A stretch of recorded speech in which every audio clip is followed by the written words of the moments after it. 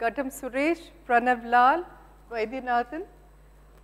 I still remember when Sridhar Sundaram took me to meet Feroz in Bangalore for my book, You Can. What Feroz told me then is something I'll never forget. He said, a lifetime is not enough to complete a journey in inclusion. But, he said, I will make a dent in this universe.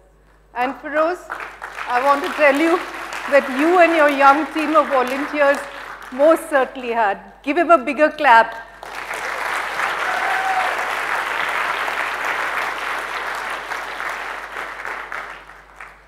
I began my journey in this field by first working with non-disabled rural and tribal youth in senior government positions, then consulting with the World Bank and the UN across South Asia.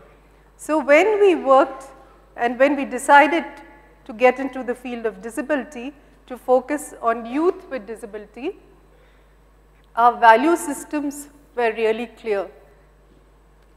We believed in the potential of the poor and the vulnerable. And that's really important to us because what it does is you don't think that you have the potential.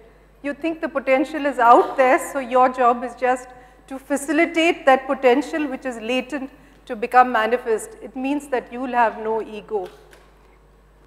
The word I can't does not exist in our dictionary. Whatever can't be done is I can. And we also believe in transparency, both use of IT for it and in all the partnerships which we do. But most importantly, over a decade of working in this sector has convinced me through both third-party studies, national and international, done on my previous work and presently, that giving a job to one member of the family takes the entire family out of poverty in a sustained manner, and that's something which we always keep in front of us. This is Kameshwari, one of our alumni. She was born speech and hearing impaired. Her father was a painter and he died when he was painting the walls of a house, a high-rise building actually. Her stepmother brought her up unwanted. She did her 10th grade with great difficulty.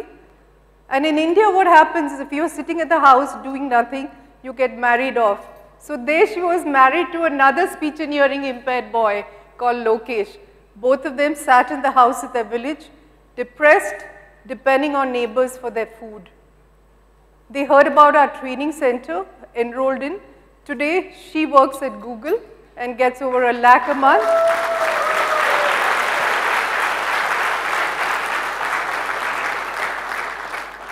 Her husband Lokesh works at Max, a retail firm.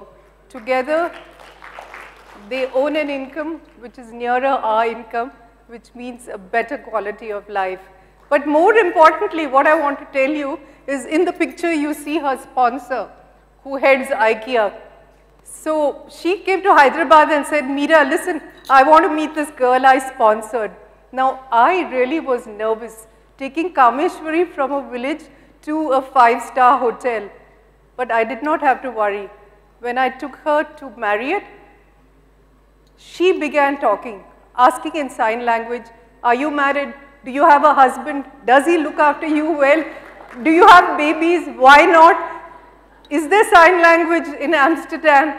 And then I realized that a job does not mean economic empowerment alone. What it gives is it gives self-confidence, builds your esteem, and that is the importance of a job.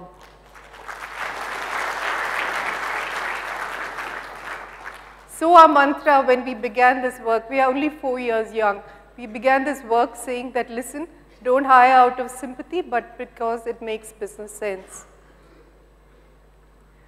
Today we are in 11 states. We have 22 training centers dedicated to youth with disabilities. When we open New Year next year, we would have trained 10,000 youth with disabilities in these centers. We began with a placement rate of 70%, but now as we move into Bimaru states, In Ranchi, we have a training center. We have one in Nagpur. Our placement rate varies between 65 to 70 now. 40% of those who we train are girls, and we keep working really hard of it because I think this is really important. Our advocacy both at the company end and at the NGO end is very large. We do a lot of reports, and I would urge companies here to look at our latest BCG report, which we did along with BCG for the government, which is the road to inclusion. It really sets you on that journey. Of course, we won several awards, national and international, but that for us is an indication that we are taking baby steps in the right direction. Lots of challenges, as all of you know, so I'm going to skip this slide. So this is the heart of our work. Our heart of the work is training and making sure we do the last mile connect to put the youth into the jobs and mentor them. We also do a lot of advocacy with the NGOs, with the government projects, because you have to motivate the parents and the opinion makers in the villages to send the youth into our training centers. We do studies and research, and we now are a one-stop shop for companies with a whole range of services who want to begin their inclusion journey. Our trainings are basically fun-filled, interactive. We teach them English through songs like inspirational songs actually, sometimes from the Beatles. When they sing with a Telugu accent, it doesn't sound like English, but you know, these are inspirational songs and a fun way to learn. We teach them computers. We also teach them various sectorial trainings depending on the kind of the educational qualification they have and their aspirations. So the youth who come into our training centers are youth with locomotor disabilities, speech and hearing impaired, low vision, and now I'm just setting up the Global Learning Center for youth with visual impairment.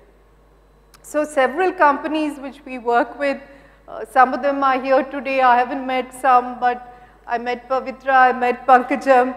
So a lot of friends and companies, and ever expanding group.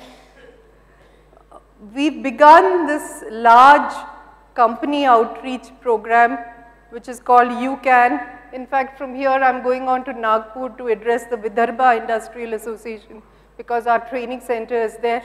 So this in fact is really, it's the response we're getting from companies is overwhelming. We have chambers of commerce wanting to sign MOUs with us, and this is really important because as all of you know, the jobs are not readily available for youth with disability. We have to show companies where the jobs are by doing the various kinds of services. This is my book, You Can, with Prasad Kaipa. I don't know whether he's come here yet, but he's expected here.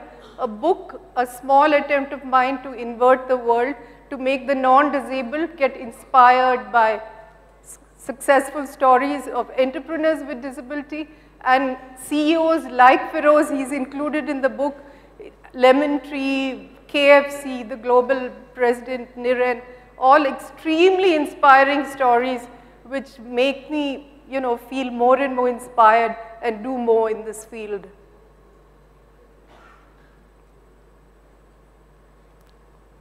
I'm just going to tell you about quickly two companies which to show you a glimpse of what we do. This is Google Hyderabad, the largest campus besides Mountain View in the US. So we started by speaking on their diversity week, and then they said, hey listen, one of the things I always say is, you know, sign language is another language, don't take it seriously, it's like Italian, Spanish, so why don't you learn it? So immediately all those people said, come on, do a sign language workshop. So we did one there, and that began our journey of hiring. Today we have, I think, about 65 people working over there. Very inspiring. Even our kids have taught everyone sign language. The security guards now know sign language. The girls who are speech and hearing impaired have enrolled in the dancing schools over there, and they dance so well to a rhythm which they cannot hear, you know, inspiring the others on the campus. And this for us has been an extremely lovely experience. This is a French multinational which we worked with. So the CEO called me one day and he said, you know, Meera, can you start us on this journey of inclusion? I think it will be extremely good karma.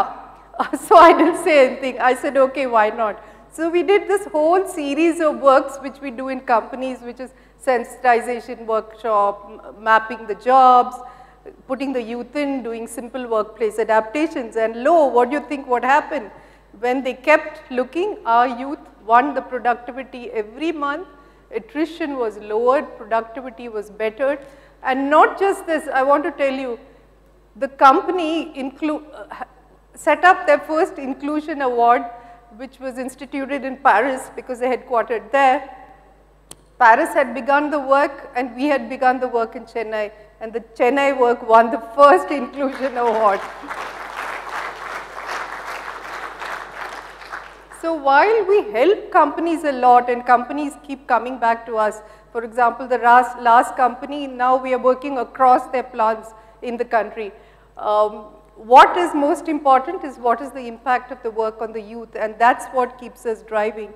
The siblings get educated, when they get married, both of them have a better, they educate their children, they give nutrition to their children, and this essentially means a better India and a better world. Thank you.